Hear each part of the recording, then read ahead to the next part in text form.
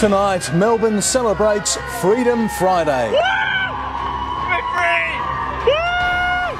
Families reunited in their homes at last. The Premier promises Victoria there will be no more state or city-wide lockdowns. Suburbs back in business, hairdressers, beauticians, bars and restaurants all swamped. Victorians cleared for takeoff, quarantines scrapped, international flights fast-tracked.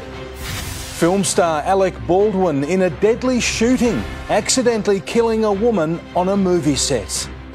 And a Melbourne couple's horror year ends with a $60 million Powerball jackpot. Live from Melbourne, 7 News with Peter Mitchell starts now.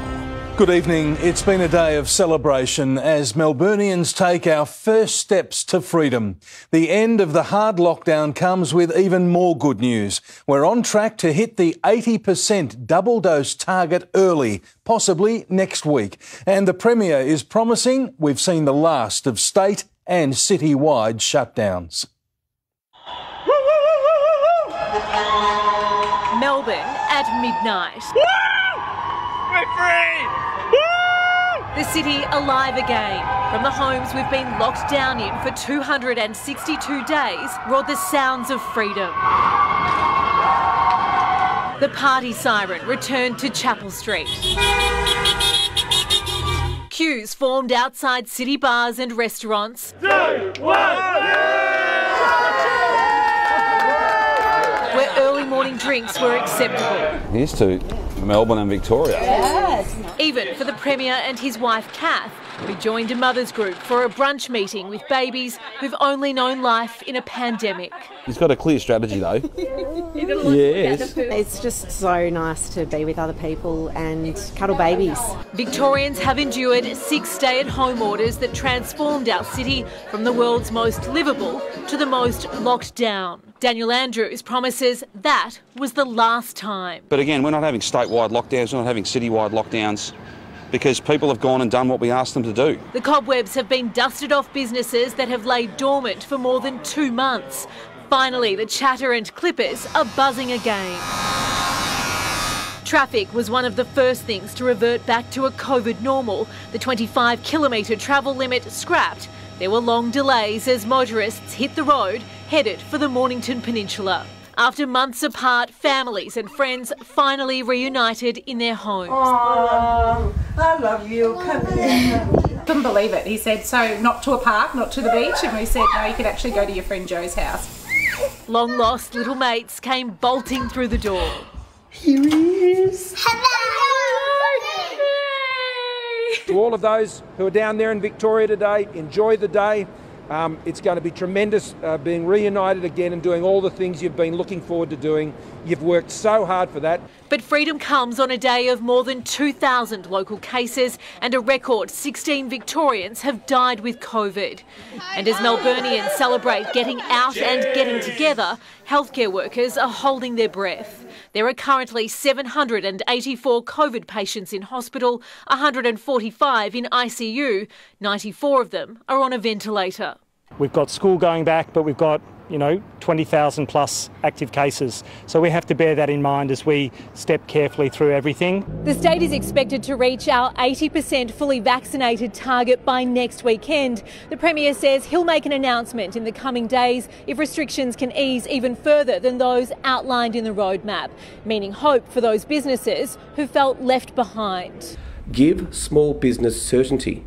Stop moving the goalposts. There is a long way to go. We need to punch through those thresholds. We absolutely can and should punch through that 90% fully vaxxed threshold. Marking the end of one of the darkest periods in the state's history with a new beginning. One Baldwin couple had their hearts set on the 21st of October, tying the knot in the first seconds of freedom at 11:59 p.m. in their backyard. What a way to end lockdown. Yeah, getting married. Yes. In 1 minute. Yeah, 1 minute wedding. Yeah.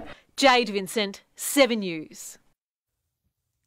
Melbourne's restaurants, cafes and bars are working overtime as the city enjoys its first night out in months. Sonia Marinelli is in the thick of it at Lygon Street. And Sonia, our famous hospitality is back on the menu. Oh, isn't it wonderful, Mitch? After 77 long days, Melbourne's food scene is finally back, and it looks like we're not taking it for granted. The Fork booking app says pre-COVID, the average wait time to secure a table was around 4 days. Now you need to book 17 days in advance. And for those who did get in early today, well, Mitch, it was certainly worth the wait. If last night felt like Christmas, today was New Year's. Cheers to freedom! A new dawn for Melbourne's hospitality industry, starting with breakfast at the pub. We got here at 7. Nice time to order a champagne. Everyone's overjoyed today. It's been too long. Diners basked in the warmth of the welcome sunshine in St Kilda with table service for the first time in 77 days, something pre-COVID many took for granted. It's nice to have food that we didn't prepare ourselves. Yeah. For restaurant owner Jim Paraskevas, Freedom Day couldn't have come soon enough. We got up from 6 o'clock in the morning. I couldn't wait to get to work there. At restaurants across the city, the drinks were flowing, the food plentiful. A lot. I can't make a margarita like this at home, I tell you what, as much as I tried. Prince Executive Chef Dan Cooper plating up his signature dishes the way they were intended. We're all super excited to be back. You know, sights and sounds of a kitchen and crockery and cutlery banging and clanging. Yeah, we're pretty happy to be back. Cheers! There were fears policing vaccine passports would prove a headache, but hours into the new requirements, all appeared to be running smoothly. I think we might see some challenges on the weekend, but so far so good. Allowing double-vax diners to relax and lap up the hospitality. But it is bittersweet when you consider an establishment as large as this one can accommodate up to 700 diners, instead limited to just 20 indoors and 50 outdoors. It's been very difficult, but the fact that we can open our doors is just, you know, something that we're happy to have at the moment, regardless of restrictions. Oh, it's super exciting. We've been cooped up at home for such a long time. It's just good to be back out with friends, you know, out with your loved ones. Exciting too to see Melbourne's famous food scene once again come roaring back to life. Sonia Marinelli, 7 News. Yes, the city certainly is roaring back to life tonight with a new push to make sure it stays that way. Jackie Felgate joins us now from the city. And Jackie, the focus is now on mask rules. It certainly is, Mitch. Places like here at Bomba Bar are looking forward to a very big night indeed, but the attention really now turns to that 80% double dose mark. That'll mean venues like this one going from having 20 patrons inside to 150 subject to density limits and 500 outdoors. And the Lord Mayor, Sally Capp, is now calling on the state government to scrap that mask mandate for office workers to get the city back up and running. We're really asking the Premier and the state government to consider at that 80% threshold no masks, particularly if you're sitting at your desk, and that'll make a big difference to people coming back to the city. So Mitch, a fun night ahead for these people, but the city a very long way from what it once was. Jackie Felgate, thank you. Hairdressers set up on footpaths to help meet the huge demand for a cut after lockdown. Tegan Doling is in Ascot Vale this evening. Tegan, quite extraordinary scenes at beauticians and salons across Melbourne. Mitch, the lines really had to be seen to be believed today. These ladies here at Lash Envy have been lucky enough to jag an appointment this evening, and they are getting their eyelashes redone. It seems that today's first day of freedom, many Melburnians were spending it doing a little bit of maintenance, others were getting some pampering. No matter what suburb or what time of day, the queues were long, just like the hair in need of a trim. 20 or 30 clients, a huge amount of people. Bit of a queue here today, probably about 30 deep at the moment, so hopefully it's 3 hours and we're all done. With their COVID certificates at the ready, the urgency of post-COVID maintenance was real. The girls won't like me looking like this. If I don't get rid of it today, it's gonna get in my eyes at work. But once inside, the wait, well and truly worth it. I've been trying to keep the beard trim, but I have no idea what to do on top, so it's good to be back in Ben's safe hands. After 11 weeks of missed appointments, Hairdressers also in hot demand. Nothing better than to make a client over and they leave on the top of the world. You know, that's a job well done. With a 5-client limit inside, some businesses took up the Premier's offer to expand their salon curbside. And even tried cutting 2 at a time. Oh my God, so desperate. I've worn my hair curly the whole time over lockdown. For many, the first day of freedom was about pampering. Oh my God, so excited. Had to be done. It's time. It's time. From the hands. I haven't had my nails done for so long. It feels great. The pandemic's over and it's going to be the summer of nails. To the face. I opened this place end of April and it's been closed more than open. And the body. Being in lockdown for so long, it was the first thing on my list. No one's had a trip to Europe, so this is all they've really got to get that tan and to feel happy. Much deserved TLC after months of DIY at home. It's got to be a bit of a marathon, that's for sure. Tegan Dolling, 7 News. It has been a bittersweet day for retailers, allowed to open again but not inside. Instead, they've been forced onto footpaths to make much-needed post-lockdown sales. After almost 80 days of click and collect, retailers are ready to relaunch. We're back!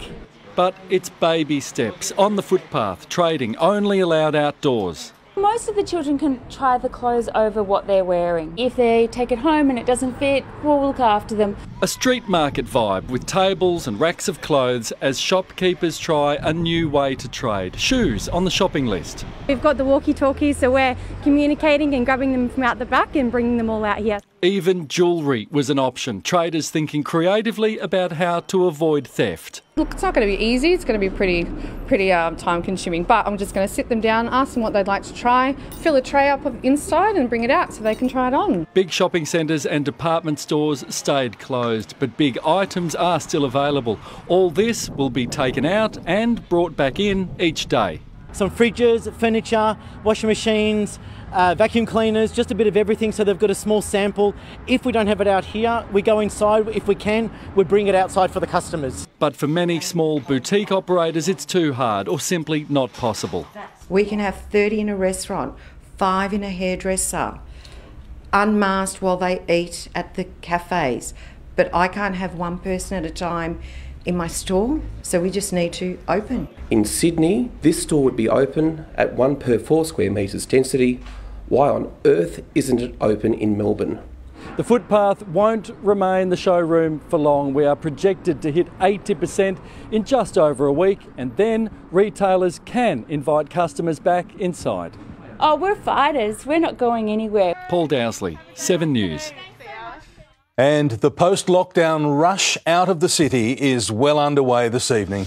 These are live pictures from our news helicopter hovering over the Monash Freeway as it approaches Eastlink. Roadworks are causing heavy traffic for people who've hit the road, many heading to the Mornington Peninsula for the weekend. Melburnians are still banned from travelling to regional Victoria. Victorians will be able to fly to international destinations including London, Singapore and Hong Kong next month. Major airlines are selling tickets after a decision to scrap the state's hotel quarantine program for the fully vaccinated. For our desperately quiet airport, the first move to return it to its bustling former self. Quarantine-free travel from November 1st. If you are double vaxxed and if you've been tested before and you agree to test within 24 hours, then you will be able to go home. No hotel quarantine, no ISO. The unvaccinated still must hotel quarantine, capped at 250 a time. But it's hoped this removes the main disincentive to travel overseas. So this is a freedom of movement we've not been able to enjoy for a long time. New South Wales already flagged an end to hotel quarantine last week. So today, Qantas announced it's bringing forward flights between Sydney and 5 destinations and introducing new services between Sydney and Delhi. New South Wales has moved first.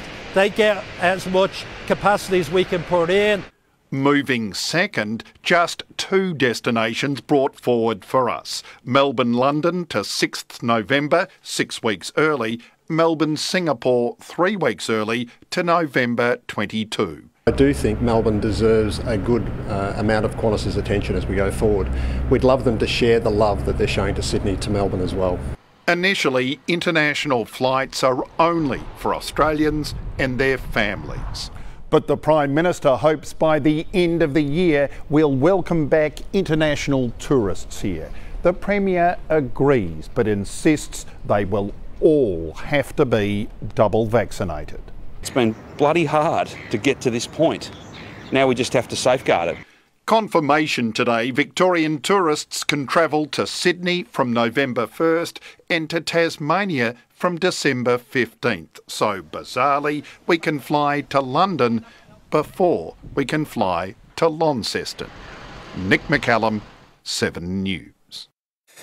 Victoria will fight to keep the Formula One Grand Prix. The New South Wales Premier has confirmed his state's interest.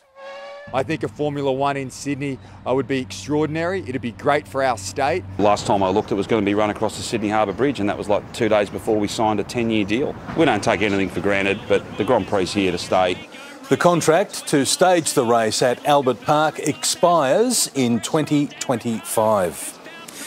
Star actor Alec Baldwin is at the centre of a fatal shooting on a movie set. It's understood Baldwin fired a prop gun, killing the cinematographer and wounding the director.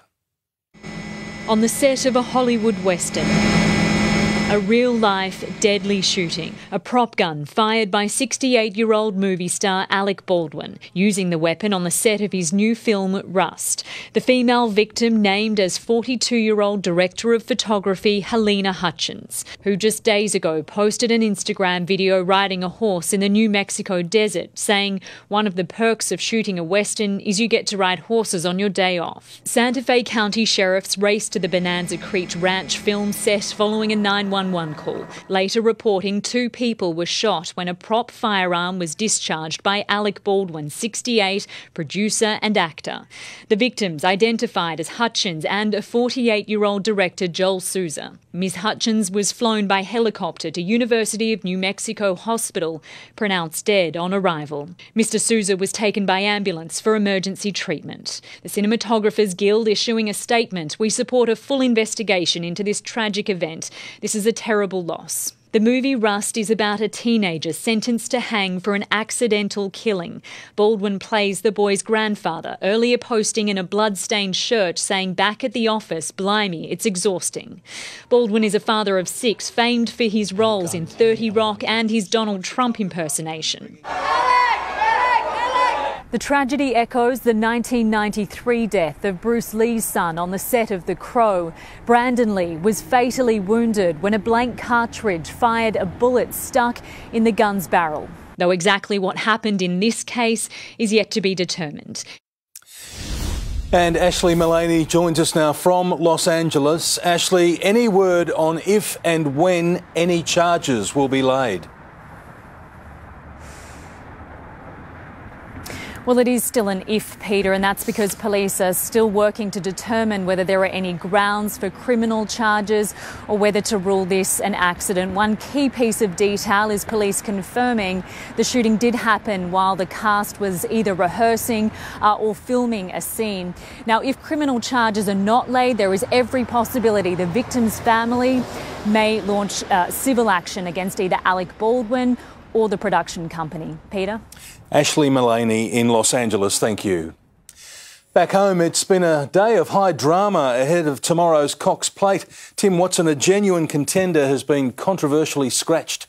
Mitch, it's left one of Melbourne's top trainers fuming. Kieran Maher was at complete odds with racing officials who left his back-to-back Cox Plate dreams in tatters. We'll cross live to the Valley for all the fallout soon. Plus, why Joel Selwood won't be handing the captaincy reins over just yet, as a Dogs cult hero reveals the reasons behind his shock retirement. And Mitch, buckle up, because the Ben Simmons saga could drag on for as long as 4 years. All those details coming up in sport. 4 years. Thank you, Tim. Freedom Day has extra meaning for a South Melbourne couple waking up to a $60 million Powerball win after a horror year. The details are next. Also schools shut down by a tense police operation in Nunawading. The massive task facing WA police in the search for little Cleo. The Queen sent to hospital in a new scare. We'll have the latest live from London.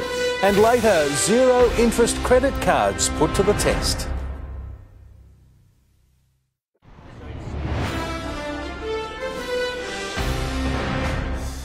Schools went into lockdown briefly today after reports of a man with a weapon in Melbourne's east. Heavily armed police surrounded a Nunawading home this morning to negotiate with the man. Police say there was no threat to the wider community. It has been almost a week since little Cleo vanished, presumed abducted from her family's tent in remote Western Australia. Now her best friend is making a public plea to help find her.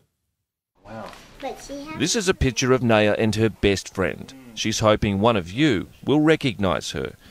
Her name is Cleo Smith, and she's been missing for almost a week. I still miss her. And I reckon she took that from the tent. Detectives also increasingly believe 4-year-old Cleo was taken from her family's tent in outback WA, abducted last Saturday. Detectives today took evidence to Perth for analysis, gathered from the campsite where Cleo disappeared.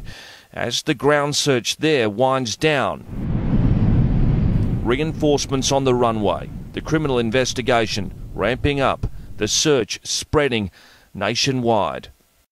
I still miss her because she's lost, and I want her to come back. Just a few hours ago, police removed the roadblock, opening up the campsite they believe Cleo was abducted from on Saturday. These shacks have been at the centre of their search, but almost a week on, there's still no sign of the 4-year-old. Joey Catanzaro, 7 News.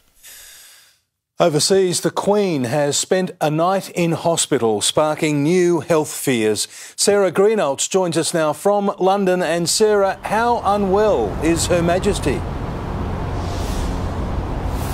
Well, the good news, Peter, is that she is well enough to be back at Windsor Castle. The Queen spent one night at a private hospital here in central London before heading home overnight your time. Now, we were told that she needed to rest after working too hard. Doctors' orders that were perhaps expected for a 95-year-old Queen who is not too far off celebrating 70 years on the throne and just 6 months after the death of Prince Philip. But still, news of a hospital stay did come as a shock. The palace, though, is telling everyone not to worry. A statement reads, following medical advice to rest for a few days, the Queen attended hospital on Wednesday afternoon for some preliminary investigations, returning to Windsor Castle at lunchtime today and remains in good spirits. Royal insiders too are reiterating that message not to worry. That is confirmed by the British papers here today, with just one tabloid featuring the hospital stay. This week, Her Majesty had to cancel a trip to Northern Ireland, although at this stage she does plan on attending the Glasgow Climate Conference in the next fortnight. Peter? Sarah Greenhalgh in London, thank you. A South Melbourne couple has declared they'll retire and help out the children after winning Powerball's $60 million jackpot. They watched their numbers being drawn live on TV in utter disbelief. It's what everyone dreams of. But for one lucky couple from South Melbourne, it's reality, taking out the entire $60 million Division 1 prize in last night's Powerball. I wish them all the best. The winning tickets sold here at South Melbourne's Market Lotto and News. It feels, I can't describe it with words. It's amazing, amazing. They said they were so blown away. They could not stop screaming and crying. Customers lined up all day hoping it was them who'd won big, many settling for a lot less. $20.90. Woohoo! Close! Oh, it was better than the kick in the teeth, I suppose. Well, I didn't win. For the lucky ticket holders, waking up Melbourne's newest multi-millionaires made today's newfound freedoms even sweeter. Sounds like a script from a movie. you know. I'm actually happy for them, especially on, Freedom Friday. This means 2 Victorians have now had life-changing lottery wins during lockdown 6. A North Melbourne father won $80 million in August, not long after losing his job because of the pandemic. The couple has plenty of plans for their winnings after what they describe as a horrible year. For today, they say they'll start spending it on flowers, coffee and chocolate. Sarah Jones, 7 News. Jane Bunn joins us now. And Jane, it was a beautiful day for our first day out. Mitch, what a way to take our first steps of freedom. At midnight, it was still up on 19 degrees. Then we reached the high 20s today with lots of sunshine this morning. But the warmth doesn't last. There is a change moving through. The afternoon cloud was a heads up that it was on its way. We reached a top of 27 in the city, warm and even muggy. But it is now more than 10 degrees colder. It's now down to 16 out there. Now there is wet weather too. The full details are after sport, Mitch. OK, Jane, we'll see you then. Thank you. There are new rules for real estate this weekend. Next, on-site auctions are back on, but not everybody's ready. Also, the true cost of the Westgate tunnel blowouts. A driver killed in a horror bus crash. And how to enjoy a wine without the hangover.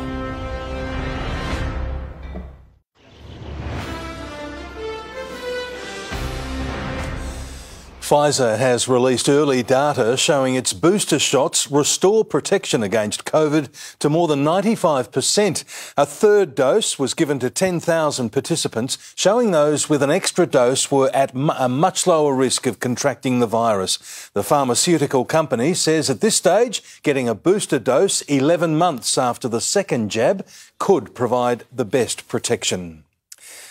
The Premier insists the new quarantine facility in Melbourne's north won't be a white elephant. From January, the Mickleham site will house unvaccinated international arrivals, allowing Victoria to shut down hotel quarantine entirely. We will have people who are not vaccinated, and it's much safer to have them there than have them in a hotel.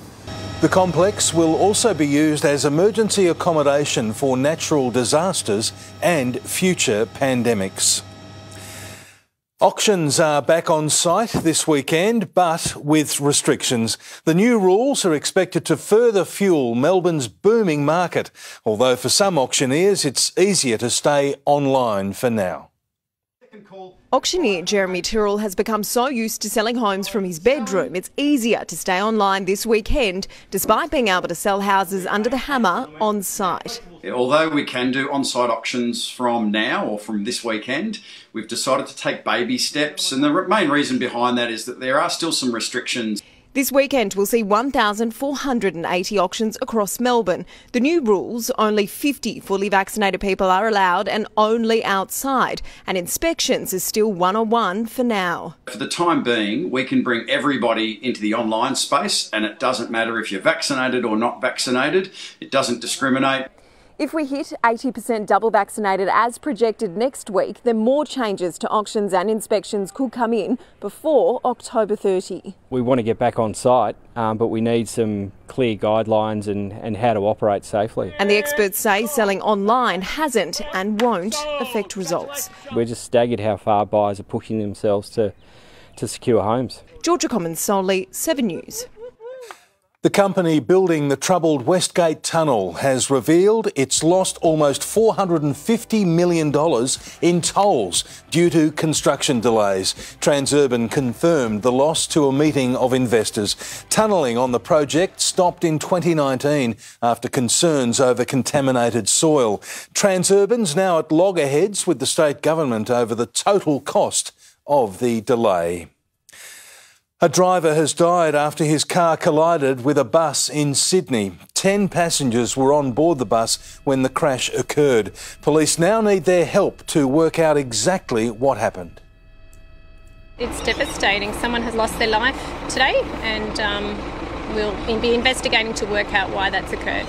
The bus driver was taken away for mandatory drug and alcohol testing. The FBI says human remains found in a Florida park are those of Brian Laundrie. Dental records confirmed the partial skull uncovered yesterday belonged to the 23-year-old. He was the main suspect in the murder of his girlfriend, Gabby Petito. Winemaking is big business, but one of our leading producers is hoping to capitalise on drinkers who want to avoid a hangover. Wolf Blass has launched its own line of non-alcoholic wine as more and more of us look to cut our alcohol intake. It's got the fizz, but without the booze. Australian-owned Wolf Blass is promising drinkers no more hangovers. Something that delivers the flavours of traditional wine, but without the influence of alcohol. It's launched a Sauv Blanc, a Shiraz and a Sparkling. They look the part and claim to taste as close as you'll get to the real thing. People traditionally have enjoyed wine and they still do, but there's a new segment where people are looking for better lifestyle decisions. Recent figures show 48% of Australians actively moderate their alcohol intake and 65% want to try no or low alcohol brands. So you've got to like it. Consumers need to like the taste, and that's what we've really put the hard yards into now. With the alcohol-free trend taking off, major suppliers are cashing in. Stores like Dan Murphy's now have entire sections dedicated to the drinks. More consumers focusing on their health, the $30 million industry is set to soar, expected to be worth over $250 million annually within 5 years. There's a real health consciousness amongst people, and it's not just no alcohol, but reduced alcohol. Then they see that that's better for them. Miley Hogan, 7 News. Victoria's politicians are copping a backlash in a tax costing taxpayers thousands. Details are next. Also, how Victoria has turned to drugs in lockdown and zero interest credit put to the test.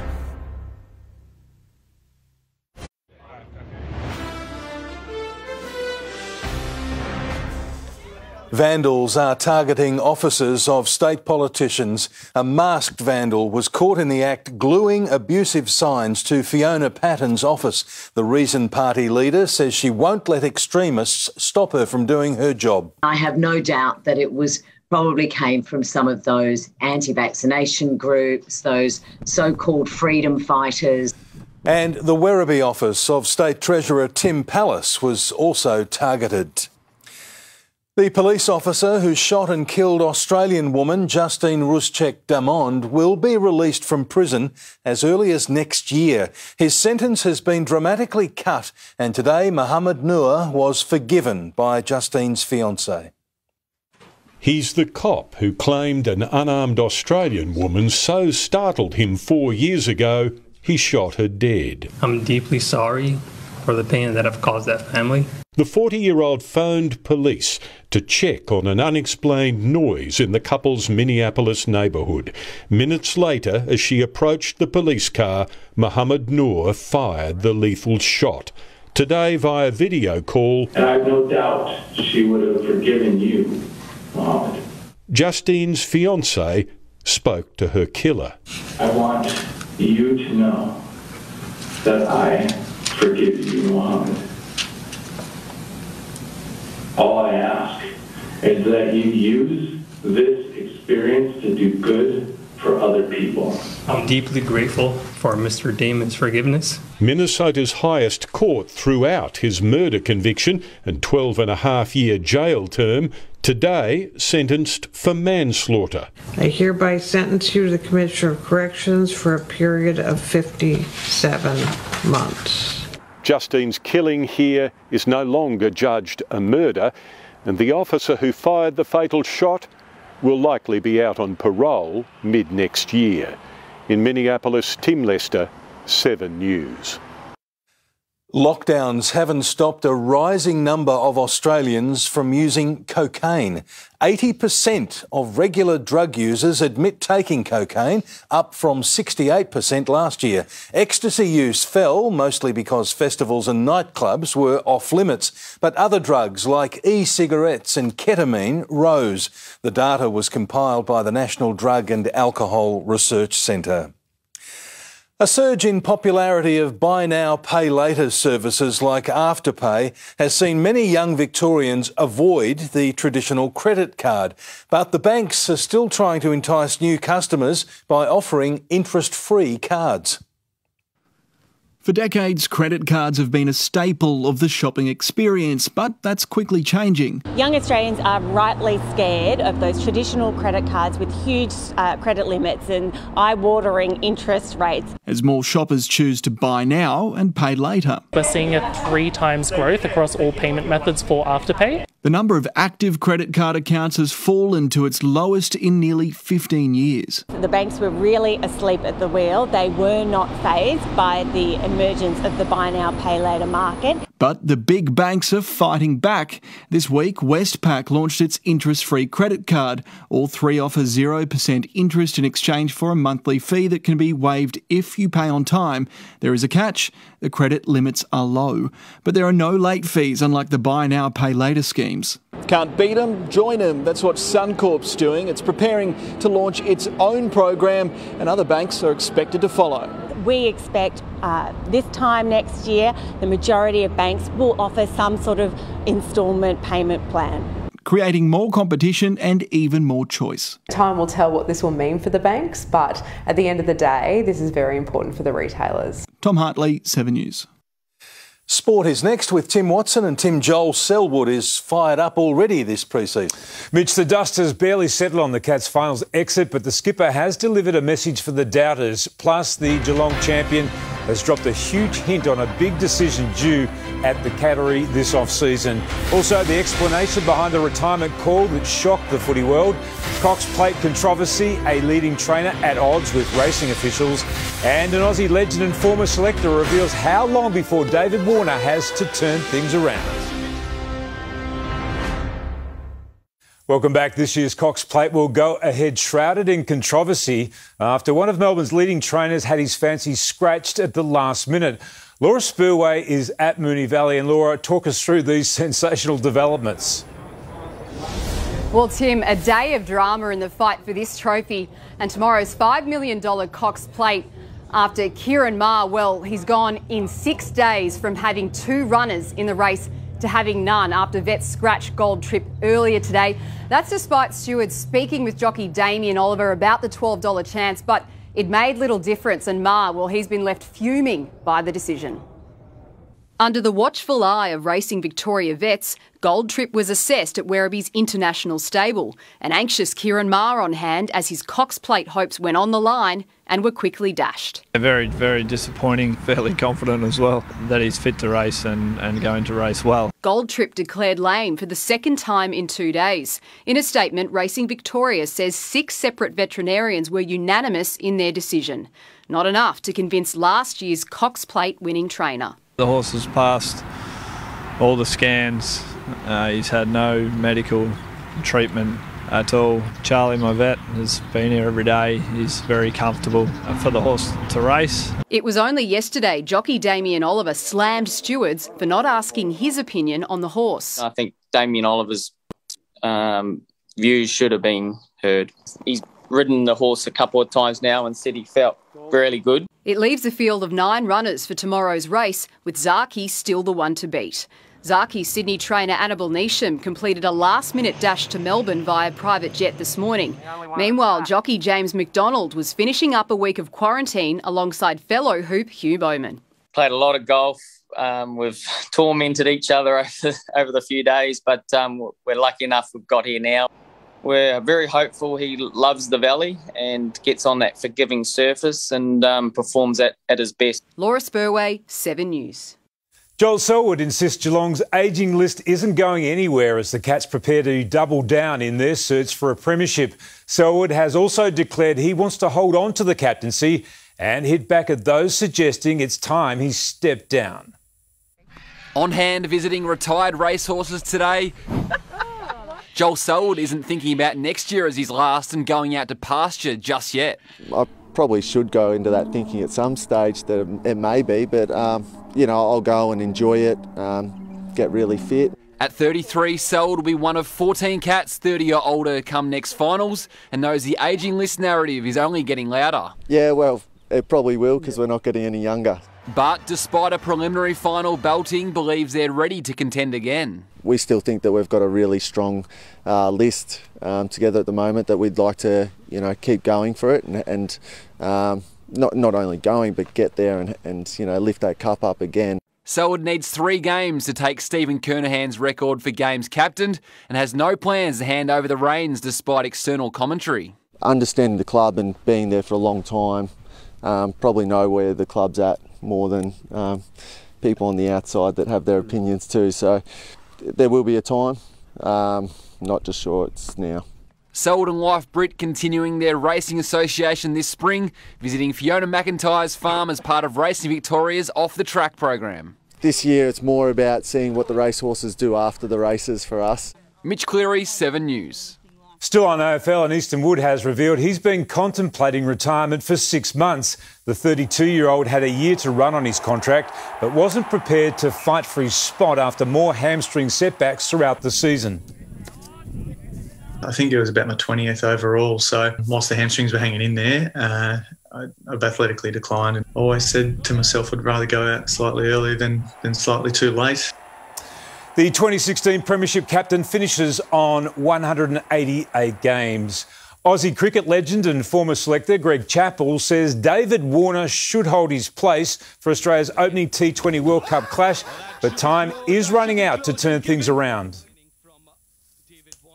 I think they'd be loath to leave him out at this stage. He's got a couple of games to get himself into gear, depending on what the team's doing. If they're winning, they might be prepared to give him a bit longer. The Aussies take on South Africa on Saturday night.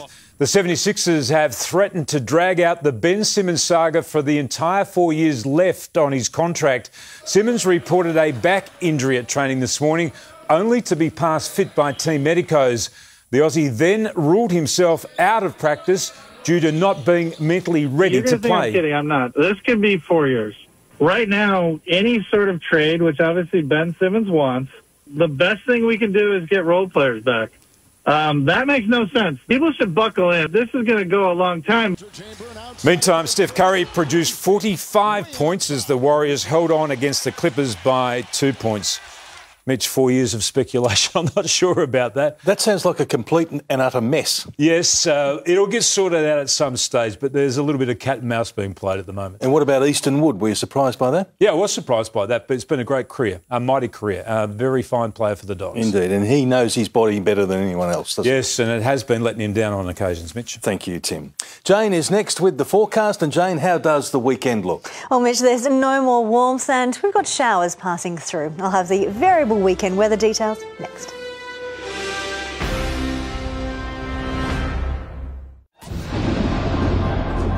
Hello again. We had a warm day with lots of sunshine earlier, but a cold change is rolling through and there's some wet weather out there too. Let's zoom out. The sunshine was slowly taken over by areas of cloud, and under that we're seeing showers and thunderstorms develop. Now there is a line of them just to Melbourne's west near Ballarat. They are forming with a trough that is separating warm air to the east and cool air to the west. So now it is 25 in Yarrawonga, but 14 all through the southwest. In the city, we reached a top of 27. The cloud has thickened. Temperatures are falling with that trough. Now it is still up on 20 in Scoresby, 23 in Yarra Glen, but there's much colder air in the west and south, and that will be spreading right on through tonight. The radar shows that we've had a bit of activity so far, but there's bigger showers and thunderstorms that are over to our west. That's coming into Geelong and a risk in Melbourne in the next few hours. You can see that line there. Then steady rain begins later this evening. This burst of warmth is slowly coming to an end with that trough. A low should form overnight and sit off Gippsland, so there's a fair bit of wet weather to come too. The northwest of the state misses out, but the south and northeast should see at least 10 millimetres, falls up to 30 millimetres likely. This is overnight and tomorrow. And here's the chill. Maximum temperatures drop back down to the teens for most and just the low 20s in the far north. But we only have to wait until mid next week for the next burst of warmth and sunshine. Around the nation tomorrow, night in Brisbane, Sydney and Canberra, but that's ahead of the risk of late thunderstorms. Very wet in Hobart tomorrow, steady rain all day, that continues on Sunday. A local morning shower in Adelaide, it's pleasant in Perth. To Victoria, widespread showers in the south and lower north, tending to areas of rains through Gippsland. There's the risk of thunderstorms too, but it is mostly dry in the northwest. It is chilly or turning that way. There's snow developing in the Alps later. Closer in, steady rain clears around dawn. Then tomorrow has lots of showers moving through, all the blue there on a chilly wind. Torquay only 15, Scoresby 16. The early rain, then passing showers, should add up to 5 to 20 millimetres. The city is 17. Lots of showers passing through during the day under mostly cloudy skies. To the 8-day outlook, there are showers on Sunday morning, but they dry up for the afternoon. So Sunday afternoon does seem to be the pick of the weekend, a mix of sunshine and some cloud, but it is only 15 degrees. As we go into Monday, cloud does return. There's the odd shower moving through, still just 15. On Tuesday, a cold start. We rise up to 21 in afternoon sunshine once that cloud clears during the morning. Here's our next spike of heat coming in on Wednesday. Sunshine rising back up to 27 degrees like we saw today. But there'll be some cloud later in. There's a chance of a shower at night. That clears for Thursday morning. We're 25. Then a big change later on Thursday with more storms and rain moving through. So then a cold start to next weekend. We are cooler all this weekend too at 17 tomorrow, and expect lots of showers passing through after that rain around midnight tonight, Mitch. Midweek is getting the pick of the better weather at the moment. Yes, you need those days off, I think. Rearrange things. It's a real cycle there. Thank you very much indeed, Jane. And that's the way it is this Friday, the 22nd of October. Thanks for your company. For now, from the 7 News team, good night.